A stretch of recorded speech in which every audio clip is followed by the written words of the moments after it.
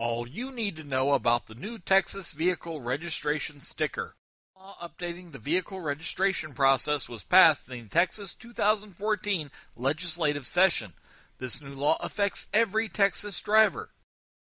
We still need to get our vehicles inspected and pay the state for our vehicle registration yearly, but both will be displayed as part of one sticker on your windshield. That's the short version.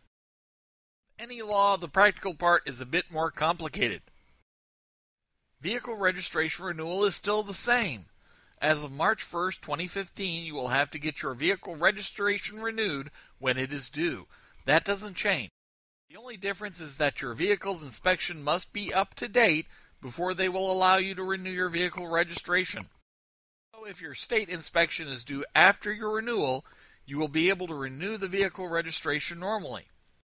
You will then use a sticker to replace both stickers, vehicle registration and safety inspection, that are on your windshield.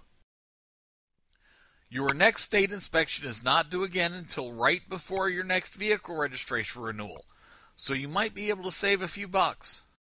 What if your state inspection is due before or at the same time as your vehicle registration renewal? If your state inspection is due at the same time your vehicle registration renewal is due, simply renew your inspection. You will be able to renew your vehicle registration once the inspection record is in the state's databases. If inspection is due before, things are only a little more complicated. Your vehicle safety inspected in the month that it is due.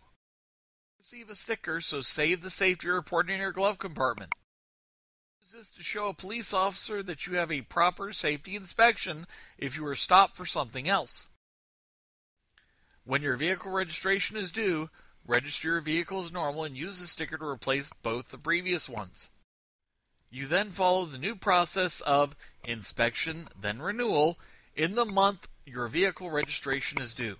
The state of Texas has set up a website to help answer all of your questions about the new vehicle registration system. The website address is 2steps1sticker.com. In the long run, the new vehicle registration renewal system should help everyone.